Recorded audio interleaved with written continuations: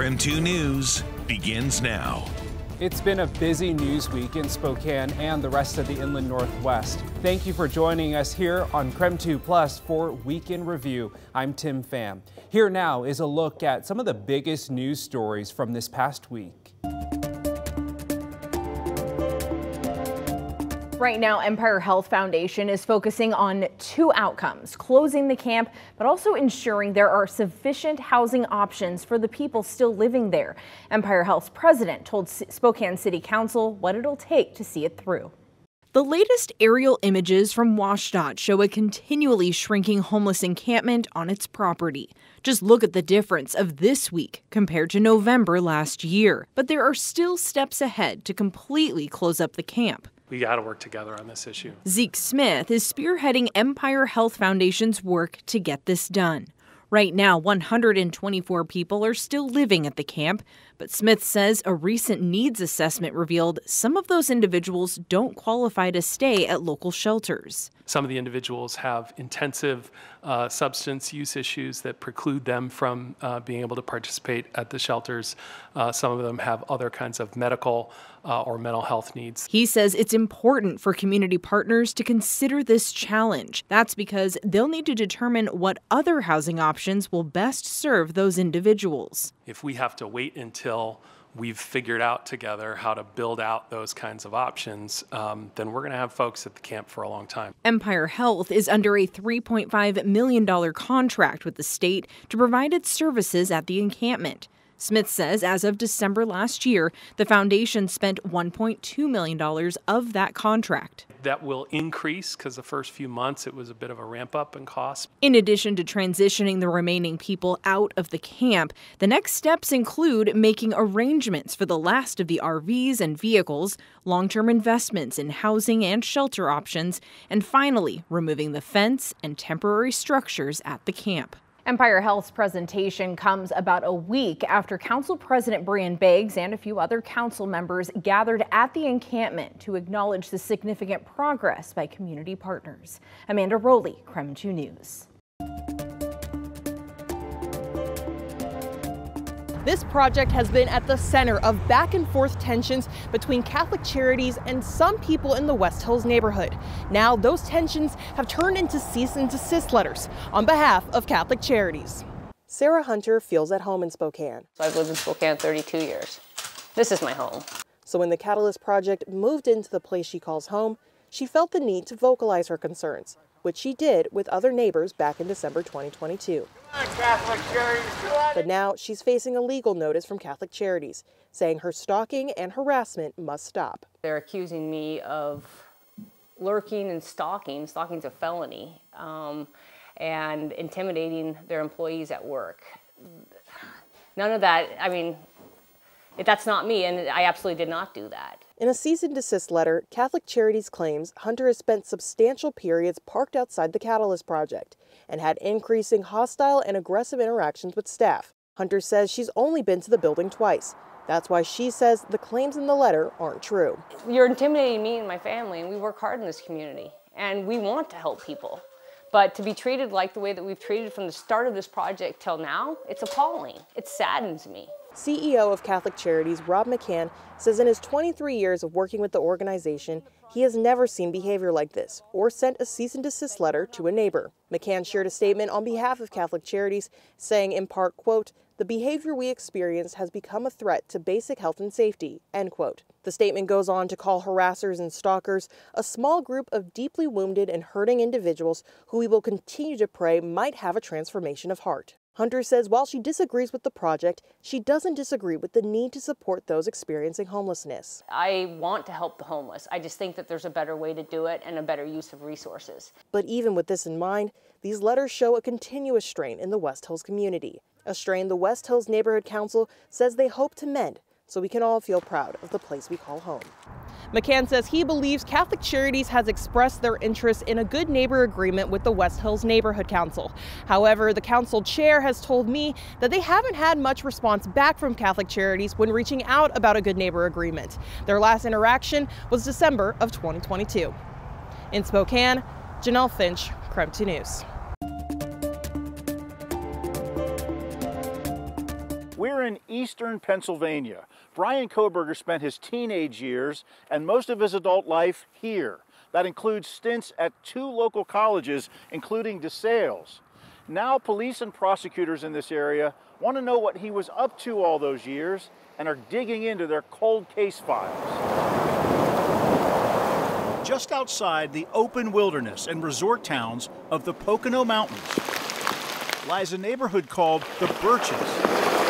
It's just a very quiet community. These are the streets an accused killer once roamed as a teenager. I've definitely seen it on TV. Who hasn't? Now, Lynn Klein and others in the Pennsylvania communities where Brian Kohberger lived until last year want to know if he could have committed any crimes before he was charged with the murders at the University of Idaho. Because anybody or any family that's been harmed or done wrong to deserves to know the truth.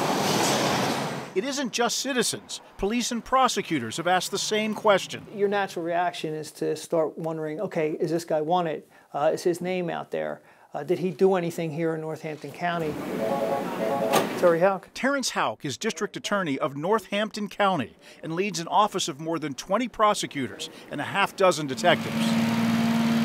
It's here at Northampton Community College where Brian Kohberger took his first courses in higher education, graduating here in 2018.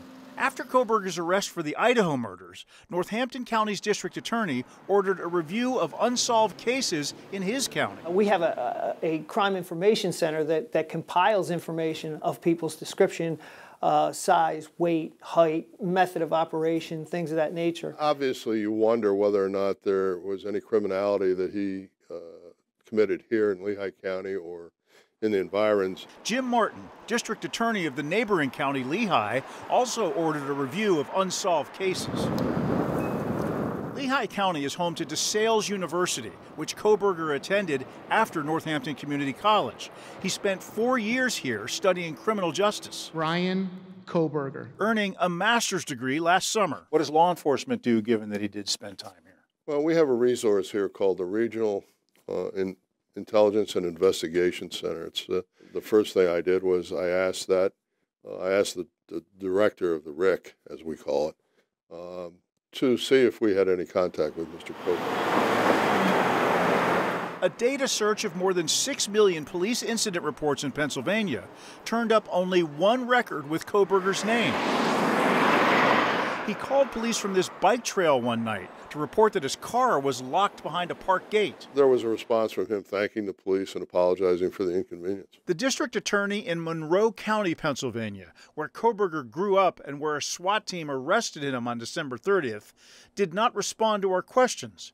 But in Northampton and Lehigh counties, both district attorneys say their investigations have found no links to Kohberger and any unsolved cases. So we have no unsolved homicides that in any way meet the modus operandi of this event out in Idaho. There was nothing been brought to my attention.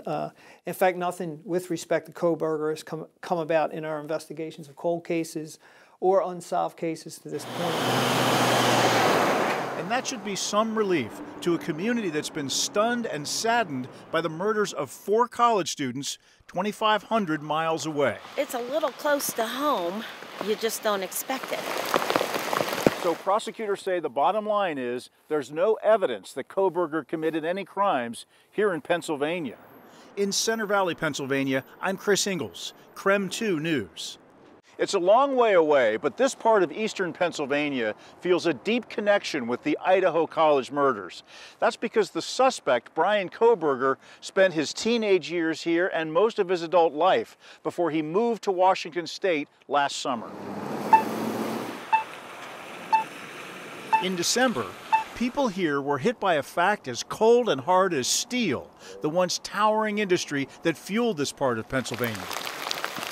One of their own was charged in a mass murder 2,500 miles away. So I looked it up, I typed, Idaho murders, and then, holy crap, that's Brian. That's Brian, I know Brian, That's wild to me. It's a shock, seeing someone you've known on TV. Jack Bayless met Brian Kohberger in 8th grade. when the two of them ran with a group of boys in this neighborhood near Albrightsville, Pennsylvania. I want to say he wanted to be a cop since he was younger. What kind of teenager was he? He was pretty normal. He was definitely heavier set, and that caused issues in school, apparently. But in high school, dramatic changes washed over Kohberger, according to several friends, including Bayless. I believe it was the weight loss first. And I was, I want to say 14 to maybe 16, in between there was the big weight loss. I could be wrong on this, but I'm pretty sure that's what it was. And then it was the drugs. How did he get started in drugs? He got in drugs via an acquaintance of his. It was definitely heroin. It was pretty gnarly. Bayless doesn't know exactly when Kohberger got clean. Last I saw him, he was pretty lucid. But the two reconnected after Kohberger enrolled at DeSales University in Center Valley, right around the corner from Bayless's home. Kohberger's major, criminology. He's always been kind of fascinated with kind of how the brain works and how people think and why they do what they do. And so my senior year, I ended up in a biology class, which is where I met and interacted with Brian Kohberger. What were your first impressions of the guy? Brian seemed normal enough. But that opinion did not last for Bernard James, a DeSales film student in 2018 when he attended a class with Kohberger. One of the big parts of that biology class that we were in, we had a group project as a part of our final grade. With 4 DeSales classmates on the project, Kohberger was chosen as team leader. Not surprising for the student DeSales professor Michelle Bolger called brilliant and one of the best students ever, according to an article in the Daily Mail. Dr. Bolger declined to comment to King 5. But to some classmates at the Christian University, Kohberger seemed more like a know-it-all. The way that he came across in his speech, kind of person who has to use big words, the one always raising his hand in class. And what happened then towards the end of this whole thing? We're approaching the due date, and I was feeling like I was left out to dry. Bernard James says Kohberger completed the class project without including him, resulting in a failed class in Bernard's final year at DeSales. He confronted Kohberger in the university library. I remember him being very straight-faced, very almost emotionless with this. He kind of like a small smile on his face. Like there's more to him than it seems. Very intense stare. I remember that. I'll never forget that. Looking right into my soul almost, as we were having this back and forth. Manipulative, cold. Was he witnessing an odd personality trait or something more? After Kohberger's arrest, Bernard can't be sure. I mean, it's not every day you expect to come into contact with someone who's accused of something like that, but I see it in some ways. I see the calculated side of him. We're talking about 4 vicious stabbings here. Yeah. Could your friend have done this? I hope he didn't do it. I'm a big believer in innocent until proven guilty. So I hope someone I know didn't do that, Here in Pennsylvania, we've been unable to reach anyone from Kohberger's family. A public defender here who represented him during extradition proceedings has said that Kohberger looks forward to being exonerated in Idaho.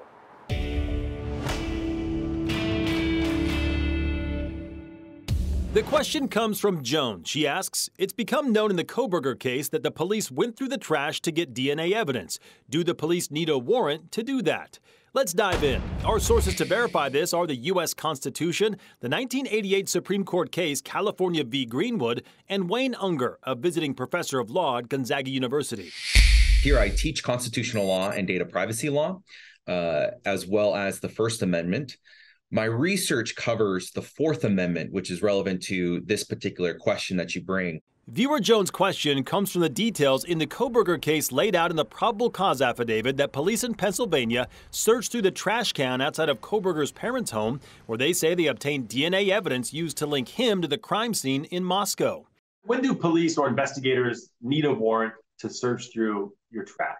The Supreme Court has ruled in a case called California v. Greenwood back in 1988 that a warrant is not required at all to search through somebody's trash, assuming that that trash has been put out for pickup. The Fourth Amendment protects people from unreasonable search and seizure by the government, in this case the police. In California v. Greenwood, the Supreme Court determined the trash left for pickup outside your home isn't protected by the Fourth Amendment. But police must also consider what their state constitution says on the matter. Pennsylvania and Idaho, kind of the two kind of states involved in this particular case, they do not have anything above and beyond the Supreme Court's consideration of no warrant. So in other words, law enforcement in Pennsylvania and Idaho can generally search your trash so long as it's been put outside. The location is key here. If your trash is left for pickup outside your home, police generally don't need a warrant. If your trash is inside your home or garage, then police do need a warrant. That brings us back to the Kohberger case.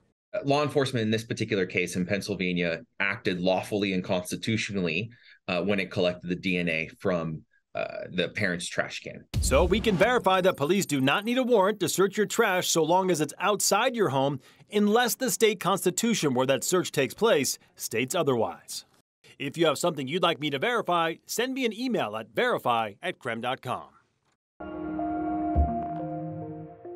Well, this meeting lasted nearly 6 hours. In the end, council members told developers to come back on February 21st, and in the meantime, work with neighborhoods and city planners to address some of these concerns that have been raised for several months now. Developers say Cortair would not only bring much needed housing to the area, the $2.5 billion investment would create over 900 new jobs, 2 new schools, and generate an estimated $4.4 million in sales and property tax revenue for the city each year. But many people who live near the proposed site say they'll be the ones paying the price. Homeowners are worried about traffic, property values, and how this development will impact their quiet neighborhood where people still ride horses on the street.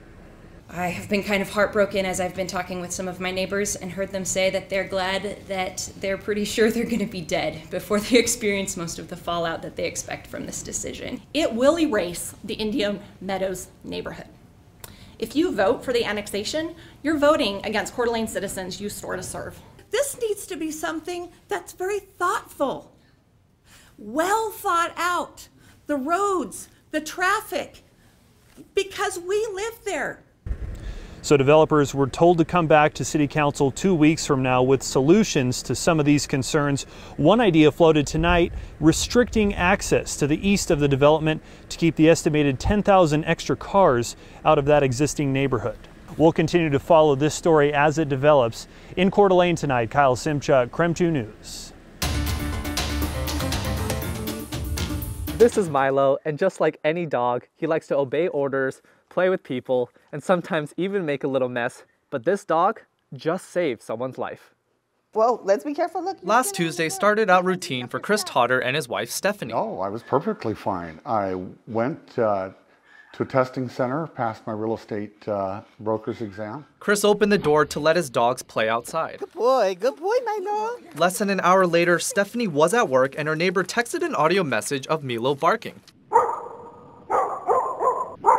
That bark was alerting people that something was wrong. But I could kind of hear the distress in Milo's. It scared me. Stephanie tried to get a hold of Chris. Like I said, I called him half a dozen times and just nothing. And so I kind of got, that eerie feeling. And she rushed home.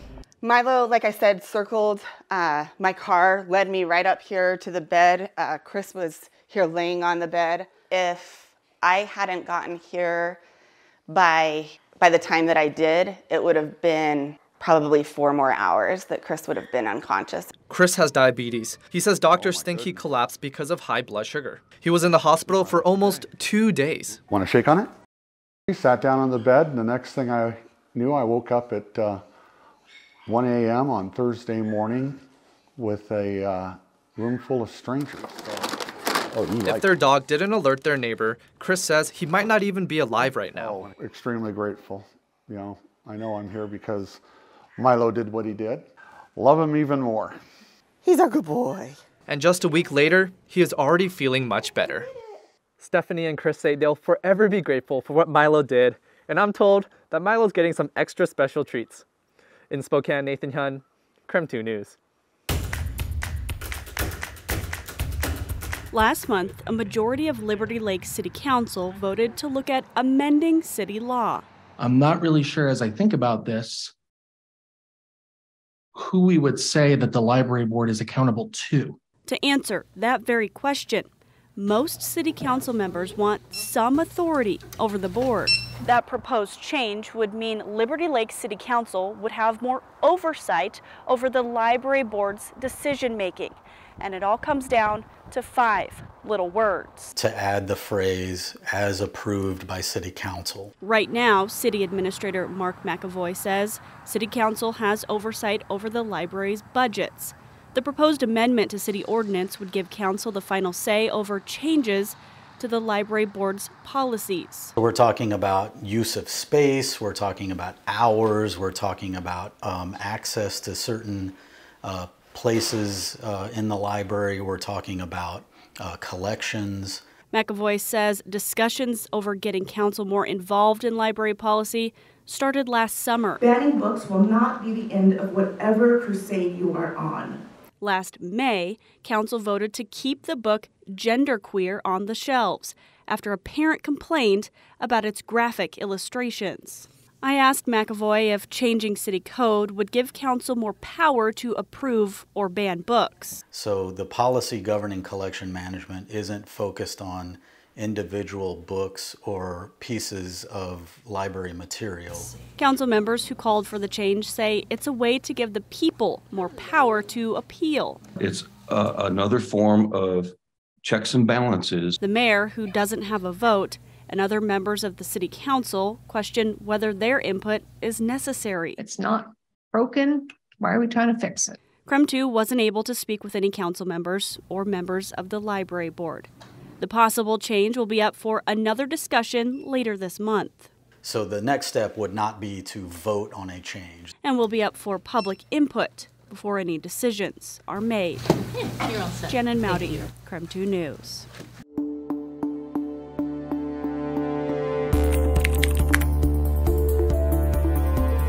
I confirmed this afternoon Pullman police are investigating an attempted abduction of a PhD international student at Washington State University. Now that student is okay, but police are still searching for that suspect. Meantime, students who live near where this incident happened are feeling uneasy. Recent events on the Palouse over the last few months have understandably put the Pullman community on edge.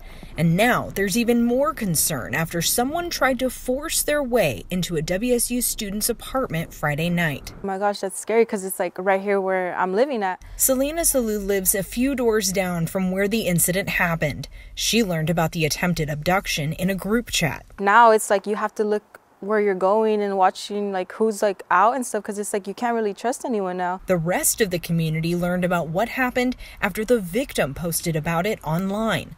According to that post, after walking home Friday night, the PhD student noticed a black car parked outside her apartment.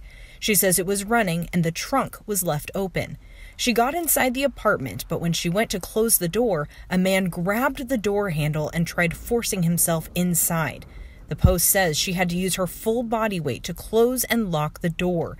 She reported this to police shortly after, and then, out of fear, she left Pullman as soon as she could. We need the community's help. Commander Aaron Brashears says officers arrived on scene within minutes and made extra patrols that night, but they did not find the man or the black car.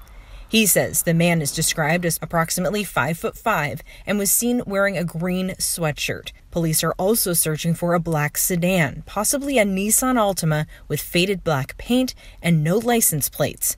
Right now, officers are investigating all possible leads, talking to neighbors, and asking the community to share any information that may be helpful to the investigation. If there is a logical explanation for the circumstances, I would ask that the person responsible give us a call and explain if there is a logical explanation. It's scary to just think about because it's like I can't even like walk out without like being like paranoid, like who's watching me and stuff, or like what if this happens to me. In the meantime, Selena plans to be extra cautious and keep her head on a swivel. Now, I have spoken with that PhD student who reported this incident. She says she's glad to be okay and feeling very lucky. Now, in the meantime, Pullman police have also posted on Facebook. They are also investigating a suspicious person who was seen looking into homes around College Hill. Now, to be clear, they do not believe this is related to the attempted abduction incident. But we will continue to keep tracking this story as it develops. Reporting in Pullman, Amanda Rowley, KREM 2 News. Well, Spokane police say Avondre Graham brutally attacked a woman near the Parkade in downtown Spokane. Now, we learned from court documents that attack happened in the southeast area of the Parkade. Then, based on witness accounts and surveillance videos police collected, they say the suspect took off running toward Howard Street through this alley behind the Parkade. An hour later, the police made an arrest. This convicted murderer has a history of attacking women in Spokane. After serving more than 10 years in prison for murdering and attacking 2 different women in 2012, Spokane police say Avondre Graham attacked another woman just last month. According to court documents, the woman told police as she passed the suspect on Stevens Street, he made a vulgar sexual comment. She says he abruptly knocked her to the ground, and then the suspect struck and kicked her several times until witnesses intervened. The woman told police she remembered thinking, "This person is going to kill me and I need to fight for my life." Investigators identified the suspect through multiple surveillance cameras in the area. They determined he ran away through this alley. An hour after the attack, police found Graham on the Monroe Street Bridge. Officers say he resisted arrest and threatened to take their guns and kill them. He is now in Spokane County Jail and charged with assault and resisting arrest. Graham confirmed he is the person seen on video running through the alley, but he claims he was running to catch the bus, denying any involvement in the attack. At the time of his arrest, the Department of Corrections says Graham was still under supervision, which was scheduled to end in November next year. In fact, court documents say about 25 minutes after the attack, Graham met with his probation officer. She told investigators the meeting was short, and she noticed he was hacking and coughing a lot while using his inhaler. Now, court documents say the woman does not know the suspect, and she was visiting Spokane from out of town for work. Now, Graham is expected to enter a guilty or not guilty plea in court next week. Amanda Rowley, KREM 2 News. Well, the Spokane City Hall we know today is in the former Montgomery Ward building. City government moved in there back in the 80s. Today, that building provides more than enough room. City Council budget manager Matt Boston estimates 40% of the building space isn't being used. City Hall is being utilized at 60% of its current capacity. That is considering that every individual that is here, whether they be on a hybrid schedule or they be on a full-time schedule, is counted as a desk at that point in time. So that number could be much smaller. The city entered a purchase option agreement to buy the Primera building on East Sprague. If that deal goes through, it'll likely become a new municipal justice center. However, some council members want to know if there's also enough space there to relocate City Hall or at least some city departments. We reached out to the mayor's office, and communications director Brian Connington says the mayor would not support moving City Hall out of downtown Spokane, but is open to other properties downtown. Now, another option is leasing out 1 or 2 floors at City Hall to private businesses. Right now, there is no clear timeline on a decision. A company has been hired to look at the city's entire real estate portfolio. In the studio, Kyle Simchuk, KREM 2 News. Kootenai Homeshare is officially online as of this morning, so now anyone can log into the website here and put their applications in under the Applications tab. Anyone who's interested in providing housing or looking for housing. Kootenai Homeshare is a local branch of a national program that helps match people who are looking for housing with people who have extra room. And a program like this is the first in the state of Idaho. It's been a year and a half in the making, and Coeur d'Alene City Council member Kiki Miller says there's already providers and home seekers in the queue ready to apply. These are people that our community needs, local workers that need to live where they work. So that need for housing is the middle piece of what our community needs to thrive. She says this interest has really shown how many people in our area are looking for housing. It's a simple process. You can go to homesharekc.com to fill out an application. Then everyone who applies, whether you're providing housing or looking for housing, has to go through a background check. Once that background check is done, ambassadors will start doing interviews and making matches. And once there's a match, there's a 2-week trial period. And if it works, then that's that. Kiki Miller says she's expecting the program to have some of its first matches at the end of this month. In the newsroom, Nicole Hernandez, KREM 2 News.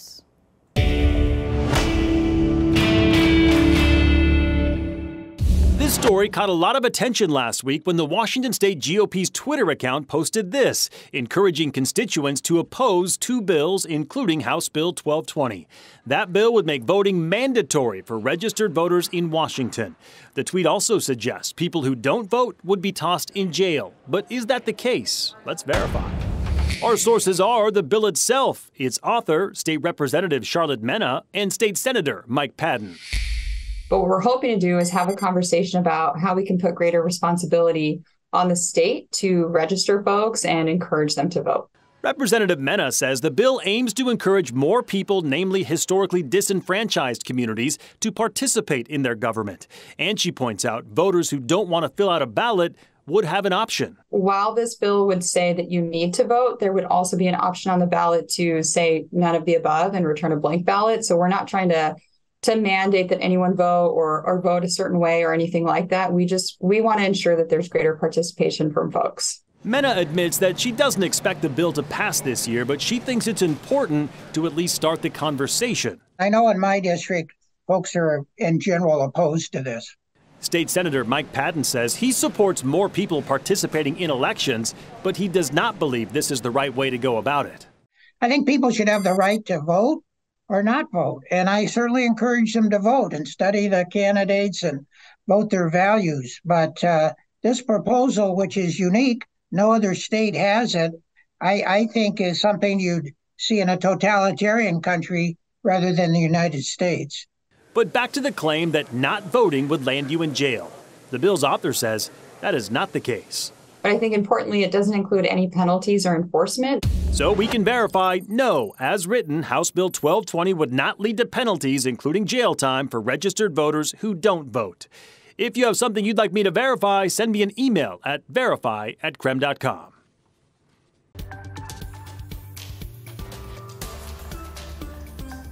Large up. For 60 years, anyone passing 3rd and Division has seen this. Dick's Hamburgers, staple of Spokane. Jamie McBride has been general manager of Dick's for 2 years. I've been here 30 years. Over the years, she's learned their prices stand out in Spokane.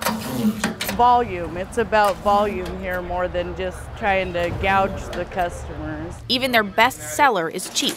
The Whammy is our most popular burger. It's $4.35. Really?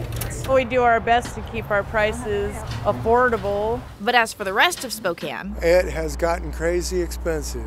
Can't do it anymore, hardly. Rob Robson used to go out with his family all the time. Probably twice a week. But with the increasing prices now, maybe twice a month. Eating out in general is just more expensive than it used to be. It's hard to get out for under $75. We pulled burger prices from the top 15 sit-down burger joints in the city, according to Yelp. The most expensive place to get a burger on the list? Durkin's Famous Double at $19. And on average, the cheapest burger comes from Mary Lou's Milk Bottle. Their burgers average just $11.66. After comparing more than 100 prices, a burger will cost you, on average, $16.26 here in Spokane. It's even getting difficult for Dick's to keep their promise of low prices. Right now, the cost of every product that we get in here is going up. That inflation is hitting the customers' wallets. We don't go out as much as we used to. But Sherry Battle says it's more than just inflation affecting Spokane's prices. Well, with Kindle Yards and that sort of things coming, the places have just got more yuppie, kind of is what I always tell my daughter. And she laughs at me. I'm like, oh yeah, things have gotten kind of yuppie here. Sherry says upscale restaurants are replacing places like Rocky Rococo's and Azar's. That's why I'm at Dick's. But Dick's is planning on keeping the cheap eats around as long as possible. It can feel like inflation is impacting the cost of food at the grocery store more and more each day. Agricultural specialists tell me inflation is impacting all aspects of the business, from how much they can spend on feed to how much they can price their final product at. Whether you're a producer or consumer, there's no escaping inflation. Everything's increasing in price. Producers say they're fighting rising costs of feed, hay, gas, and other farming essentials. We're guessing that's a 20% increase in cost for most items. Agricultural researchers say inflation is dominating all aspects of the food industry, from beginning to end. We're also seeing that some of our raw products and the cost of production are going up. You know, what we feed the animals is going up. Those increases are changing how producers are selling their products. Dean Pike with Idaho Livestock doesn't sell your average cut of meat at the grocery store. When we harvest these cattle, we're able to let them hang in the locker a lot longer, which causes the beef to be a lot tenderer and just a lot better tasting. And even his business is adapting to market pressures. So what we've been working on is an innovative marketing program where we might sell these people this meat and get a down payment on it and take a payment so that they're able to afford it over a period of time. Researchers say while this may be a tricky time to buy food and the things we need, they're hopeful costs will come down as inflation cycles through. Despite the challenges inflation may be putting on our grocery shopping, organizers here at the Agricultural Expo tell me producers are doing all they can to put out the best quality products and price it appropriately. In Spokane, Janelle Finch, KREM 2 News. I'm here at Eagles Ice Arena, which is the only indoor ice rink in Spokane, but I'm told that another one could be coming in the future. If you want to ice skate indoors, your only option is to go to Eagles Ice Arena. Susanna Hall, the arena skating director, says it's shocking there's not more ice rinks. It is baffling, though, that we are in a cold climate and there is not a ton of awareness of the sport. In planning for its tourism strategy, the city of Spokane Valley is proposing a new indoor ice rink. Right now, it's just a preliminary concept. The city is in its early stages of exploring whether there is enough demand to support a new indoor ice rink. A third-party consulting firm told City Council it would attract people to the area. If ice rinks aren't readily available in the greater area and it's an asset that can be leveraged for a positive economic impact, then it's going to be in consideration. The consulting firm told the city a 2-sheet indoor ice rink could cost about $50 million.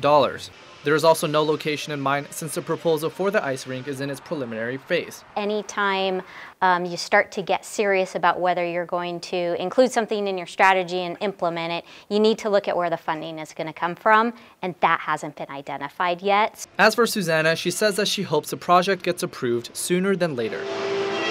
We love exposure to the sport.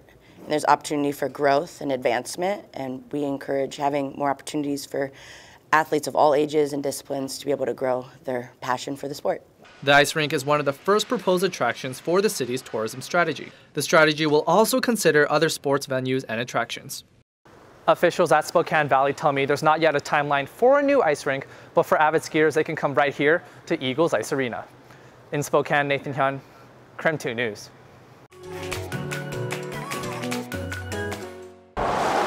Alrighty, I have your fried green tomatoes. My pleasure, enjoy. To be in the top 100, awesome. To be in the top 50, that's, coming in at number 43. I believe we are that great. I know we are that great, but to see it in black and white all over the news is such a humbling gift that we don't take lightly. I'm Rhiannon Keene, a chef and co-owner with Jason Keene here at Izzy's. We've been open since September 16th, 2020.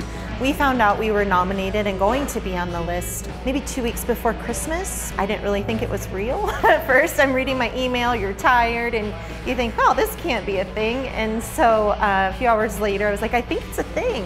And so then we just kind of waited. And so we didn't know the actual placement until last Wednesday when they announced the list, and it was really cool.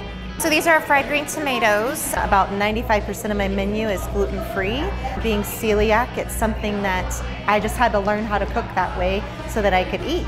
And so the idea that serving that part of the community has really become a niche of ours for those that need it, and those that don't know it's gluten-free. Sometimes they ask, well, how's the gluten-free version? Like, that is the gluten-free version, which makes me really proud as a chef to be able to say, I want to make you something that's delicious, no matter the science of how I have to maneuver it to get it to be what I want it to be. The day that happened, we're fixing, our heater had gone down, and it's just the restaurant business. You win an award one moment and you're on your hands and knees scrubbing something the next. So, it keeps you humble, that's for sure. So we're very thankful, but we have a lot of work to do. So we're just back at work.